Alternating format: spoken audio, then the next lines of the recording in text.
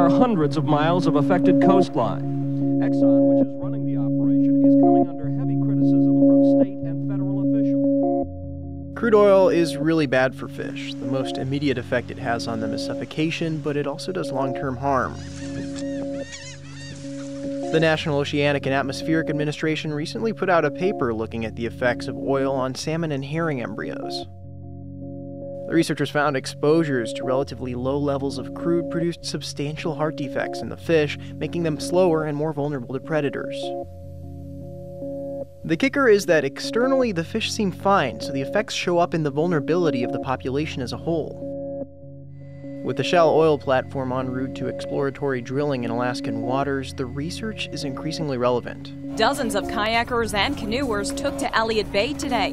The fears that led to protests of the oil rig in Seattle are that more drilling means more chances of a spill in a sensitive area. And as President Obama illustrated during his visit to Alaska last week, salmon is a critical food source for many rural communities there.